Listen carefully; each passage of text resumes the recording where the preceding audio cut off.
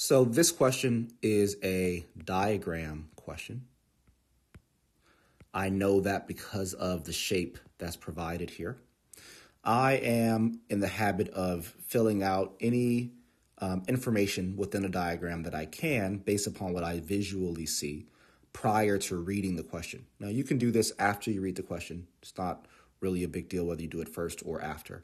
I just prefer to do it first. So for instance, I know that this angle here is 60 degrees because this angle and this angle are vertical angles. I also know that this angle here must be 50 degrees because 60 plus 70 plus 50 is 180. And that's pretty much all I can tell for sure when I look at this just visually without reading anything. So now let's start reading the actual question. So the question says, in the figure above, line segment MQ and line segment NR intersect at point P. Okay, so we knew that, we can see that very clearly, and that's how we know that those 60s are vertical angles. Then it says NP equals QP. Okay, so we didn't know that for sure, but I can make a little symbol here to represent that these two side lengths are congruent. And then MP equals PR. Okay, so that means that these side lengths are also congruent.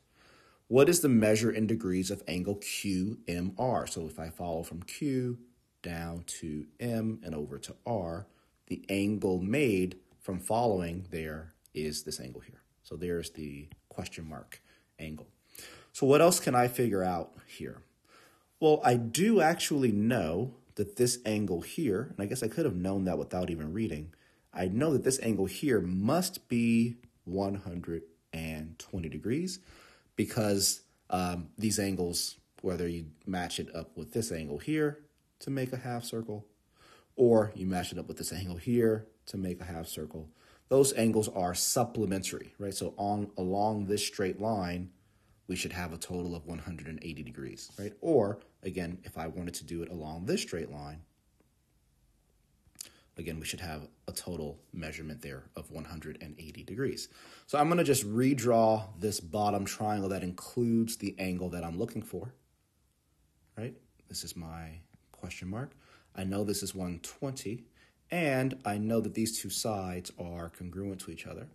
So any triangle that has two congruent sides is called an isosceles triangle. Hopefully that sounds familiar. Isosceles triangles have two congruent sides, but they also have two congruent angles. So I know that this angle is equal to that angle.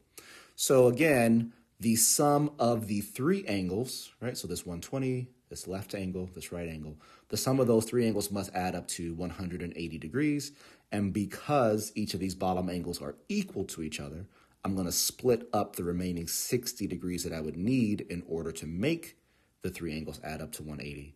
I'm going to split that 60 up into 30 and 30. So each angle down here is 30. We know that's 120. And again, all added up, that's 180.